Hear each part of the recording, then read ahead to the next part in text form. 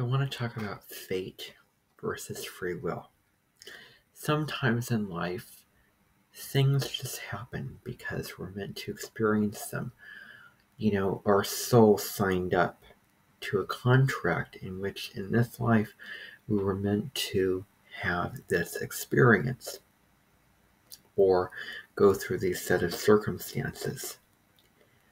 And it's just the universe just working for us and giving us the people, places, situations that we didn't sort of work towards, but again, they were meant to happen. These were events that were meant to unfold in our lives as a part of our spiritual evolution and spiritual growth. Now, free will relates to co-creation, that we're co-creating, that we're manifesting our reality that in our lives, and the choices that we decide to make and the things that we do, the paths to go upon, the things that we achieve, the career, the relationship we start, the life that we lead, and we have free will, and we can have the empowerment to act on that free will and do what we want to do and do what feels right for us to do and do what we desire to do and feel inspired to do.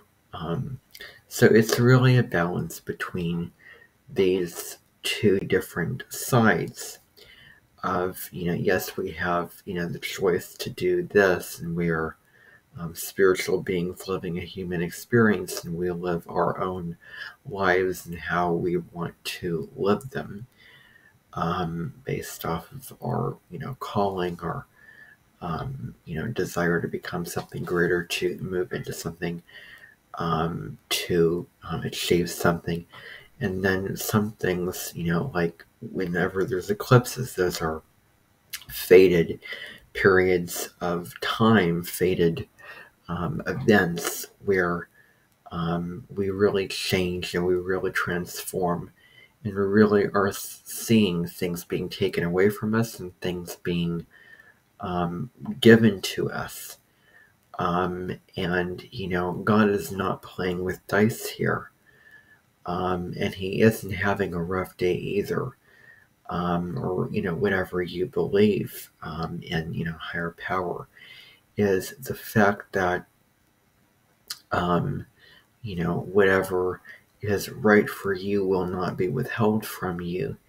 And rejection is God's protection. If you're not meant to experience this or have this at this particular time, then the universe is going to withhold it from you, and you're not going to get this thing. You're not going to experience this thing. So it's really all in divine timing, right timing. Yeah. So, it's important to accept our fate, accept our destiny of where we're going. We also have free will to control our destiny. But, there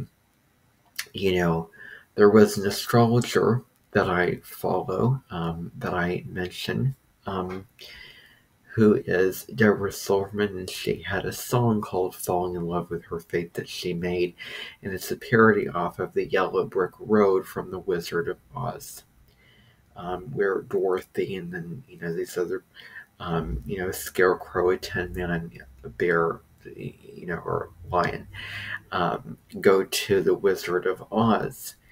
And then there's this whole storyline. So follow the yellow brick road.